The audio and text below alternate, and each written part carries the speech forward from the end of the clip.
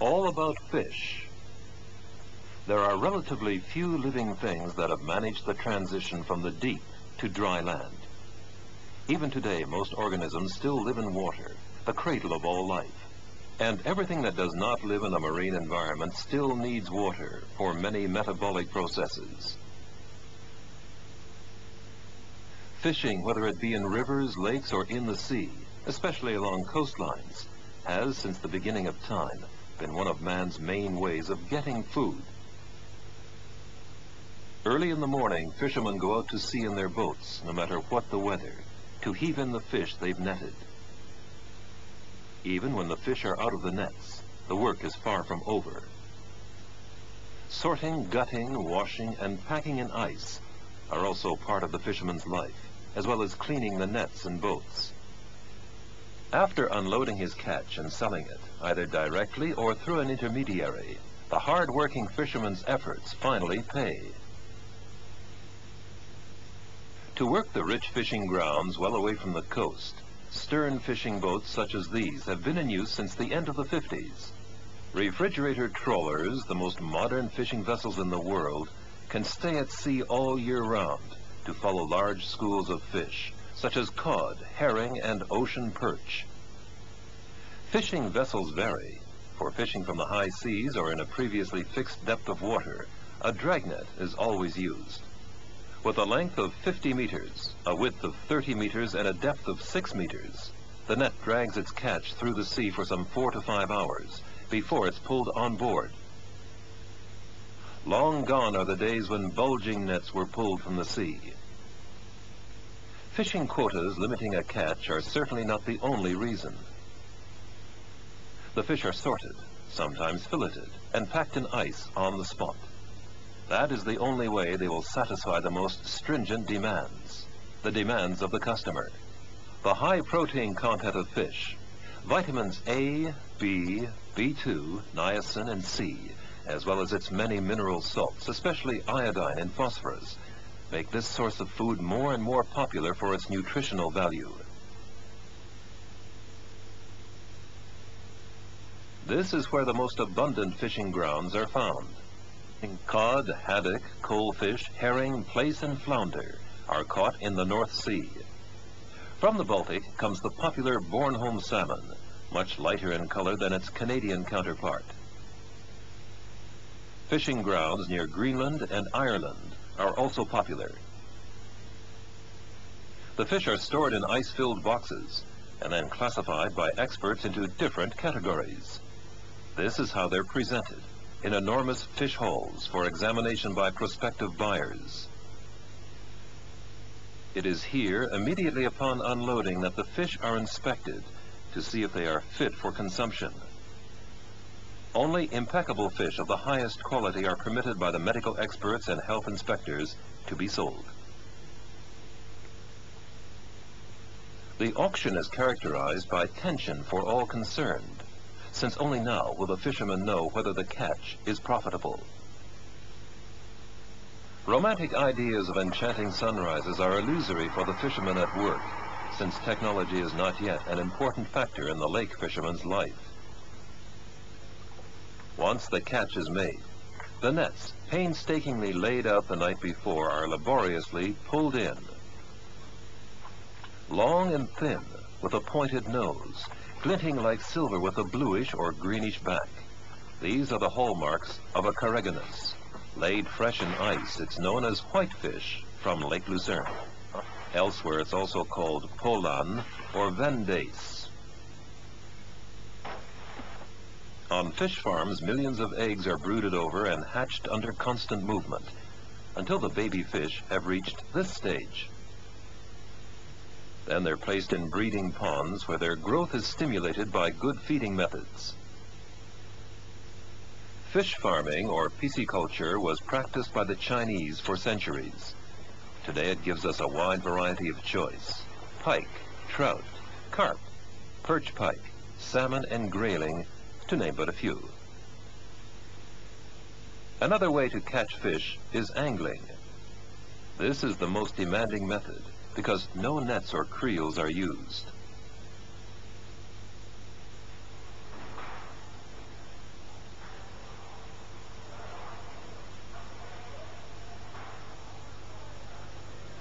Imported fish are checked by the health inspector in special loading bays like this one in Basel.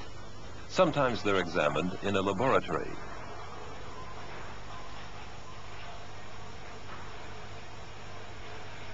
Without the health inspector's seal of approval, the fish cannot be transported farther. However, once the go-ahead is given, box upon box is loaded up, classified by destination. Even then, the eye continues to probe, and the nose too, as the health inspector remains vigilant. Some 80 to 100 tons of the most varied fish, from shark to pike. In other words, from freshwater to saltwater fish, are transferred in only 1.5 hours. In general, fresh fish, for example for Switzerland, come from Holland, Denmark, Norway, England, and even Greenland. But there are also special fish from the Mediterranean.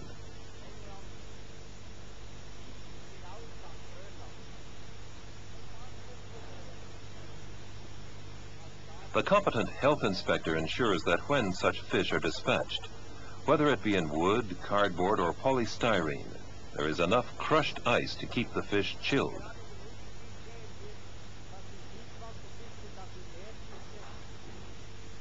Box upon box is reassembled and duly labeled. A buzz of activity reigns in the loading bay, and the empty pallets are stacked meters high.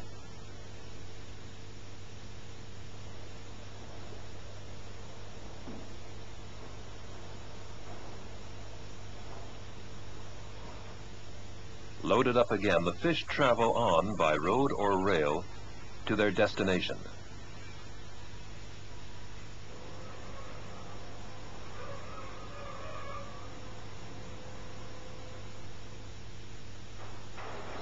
Barely has the consignment arrived, and the fish are unloaded by the retailer, because more often than not, the customer is already waiting for delivery. Even so, random tests are essential, even here, as one can see with this fine red mullet. There is an enormous international variety of fish on offer to satisfy the needs of any specialist. That is why the growing popularity of fish on today's menu continues to rise. However, crustaceans, including freshwater crayfish, are equal to fish. In well-organized specialist outlets, where quality, prompt delivery, and service are taken for granted, the telephone never stops ringing. Order upon order is taken and filled immediately. In such an environment, fish enthusiasts and dedicated executive chefs alike must feel like they're in utopia. Even Hans Rudolf Treichler, a poet and master in the cooking of fish, wants to find out what's on offer in such fish strongholds. Fish after fish is examined and tested, for he uses only the best for his daily revised fish menu. Lobster and crayfish, spiny lobster, such as these, priceless delicacies that they are, will inspire the talents of any fish chef worthy of the name. Buying the right produce, fresh and of first quality of course, is essential for every good fish cuisine. Hans Rudolf Treichler demonstrates the signs of fresh fish. The eyes are bulging, clear, and shiny. The gills are firm and mostly light red in color. The flesh is firm as well and gives when pressed, but then goes straight back to its original state. The scales cling tightly to the skin, and the fish exudes a general odor of freshness. Immediately upon arrival, the fish are separated into freshwater and saltwater fish. They are also classified as to shape: round fish with 2 fillets and flat fish with 4 fillets. Size and shape of the mouth, as well as the teeth, depend on what the fish eats. A difference is made between plankton-eating and flesh-eating fish. To determine a particular type of fish, the different fins, the shape of the body, and the markings are the differentiating characteristics. The fresher the fish, the fuller its taste. An excellent reason to have one's own fish tank. An adequate water flow, an abundant air supply, a temperature between 9 and 12 degrees centigrade, and weekly cleaning are minimum requirements. Nowadays, even lobsters and crayfish, or spiny lobster, are found in special saltwater fish tanks in many restaurants. The correct temperature for lobsters or oysters, which are put in special baskets, is 5 degrees centigrade, whereas for crayfish, it's about 12 to 16 degrees centigrade. Food preservation prevents all catches of fish from going bad. About 10% of all fish caught throughout the world are canned. To make gravid lox, another form of preservation is used: marination. Fresh sides of salmon are filleted and boned. Norwegian or Canadian bred salmon are preferred because of their distinctive color. A marinade is carefully prepared. It's composed of a mixture of sugar, salt, crushed peppercorns, coriander, various dried and fresh herbs, such as dill, chives, thyme, or burnet. Every executive chef or garde-manger has his own recipe. The marinade then is spread evenly over the fillet. A few bouquets of dill, which give salmon its special touch, are spread over it.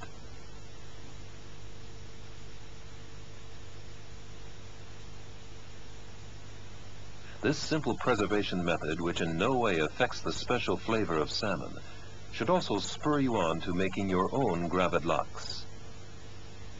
After only about 18 hours in the refrigerator, the fish is ready to serve.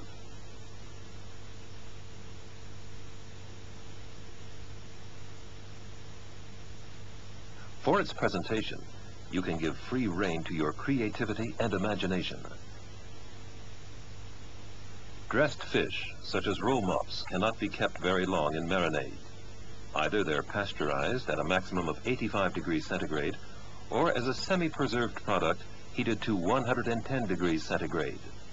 Salt acts hygroscopically and thus preserves the fish. Salt cod is simply dried codfish.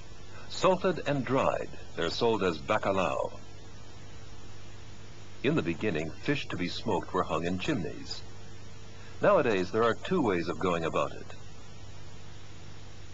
Fast, hot smoking at about 80 to 100 degrees centigrade in heavy smoke. Whether a fish is good for smoking or not depends on its fat content. The more fat it has, the more suitable it is for smoking. With smoking, not only is the water removed from the fish, but its taste is also improved. International specialities best suited for this hot smoking method are whitefish, herring, trout, and mackerel. The enduring favorite among smoked fish is salmon. Whatever the season, fresh or deep frozen, it is filleted with a practiced hand. Known throughout the world as #1 for its quality is the Bornholm salmon. Bornholm salmon has a very high fat content, which gives its taste an unsurpassed finesse and tenderness. After filleting, the salmon sides are sprinkled with salt and stored for 1 to 2 days, depending on size. They're soaked overnight in water and then cleaned. They are hung up side by side on special hooks and then wrapped in the intestinal skin of beef. This prevents the fish from tearing during slow, cold smoking at up to about 30 degrees centigrade over 1 to 2 days.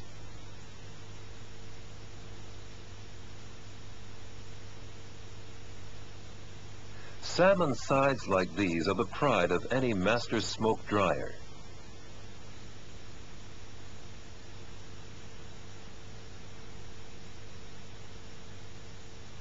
Since this fish delicacy is not the exclusive domain of restaurants and hotels, experienced hands must do the trimming and cutting on the spot, something which chefs would do elsewhere. There is very little wastage, thanks to precise cutting with sharp knives and incredibly long experience. Even specialists are amazed to see such expertise.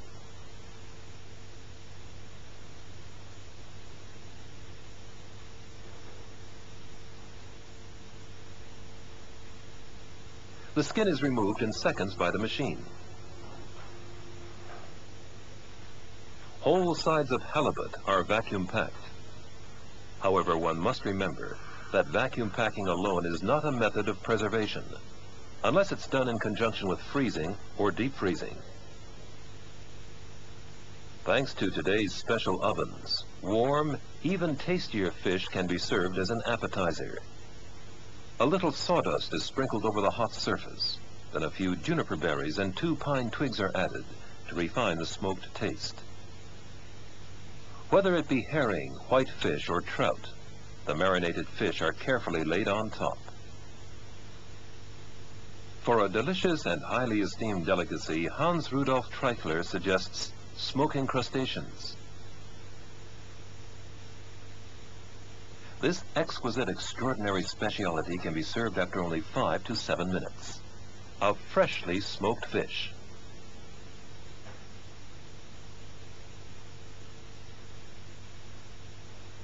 Fishing seasons are mostly concentrated into a few months of the year, and even then, fishing often cannot take place because of adverse weather conditions.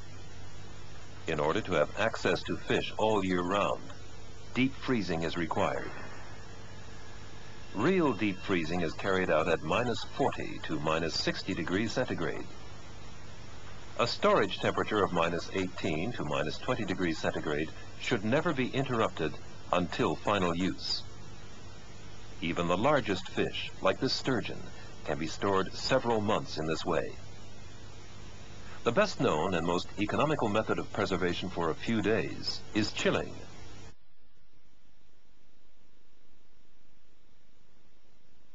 Temperature of -18 to -20 degrees centigrade should never be interrupted until final use.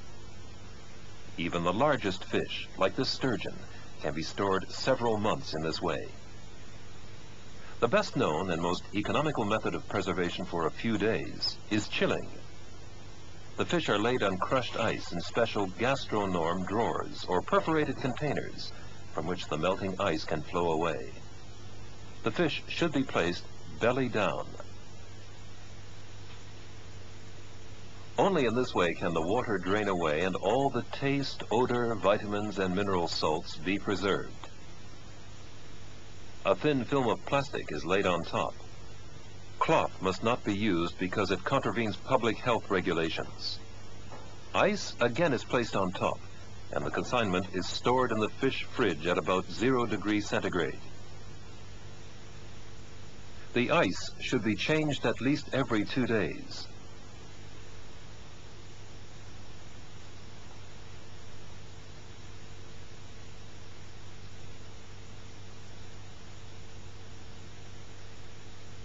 Here again are all the preservation methods used for fish: smoking, salting, marinating, heating, chilling, deep freezing, and drying.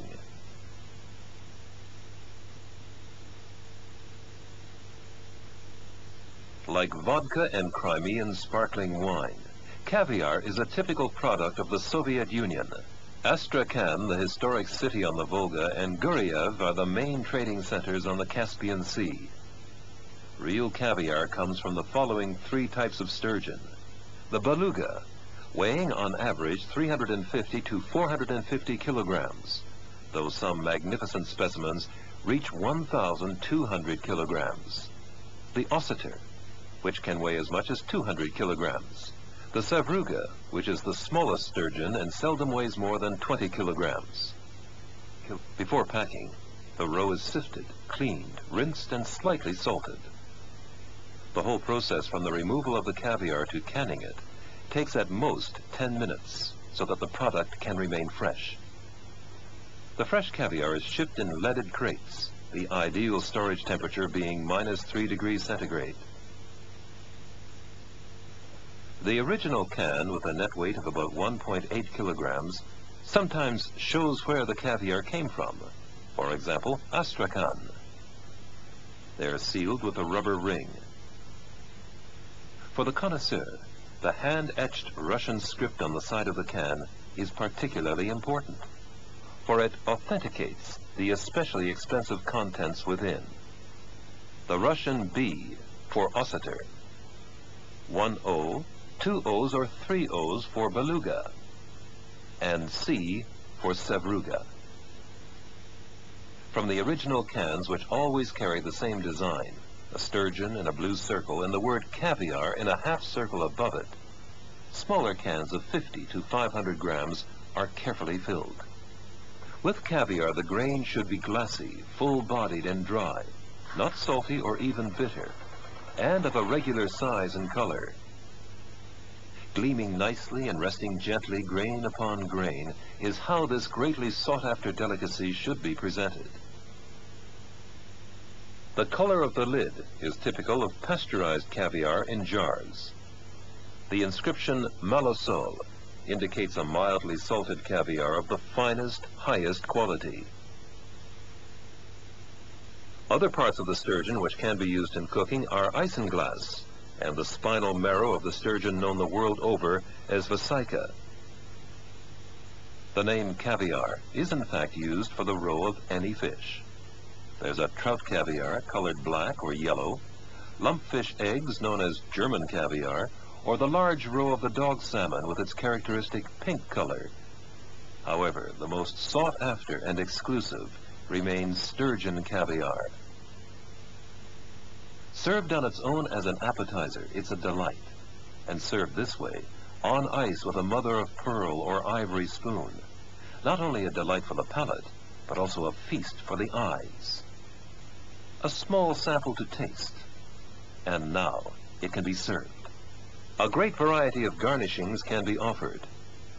What goes best with toast are butter, chopped eggs with the white and the yolk separated, and perhaps a little lemon.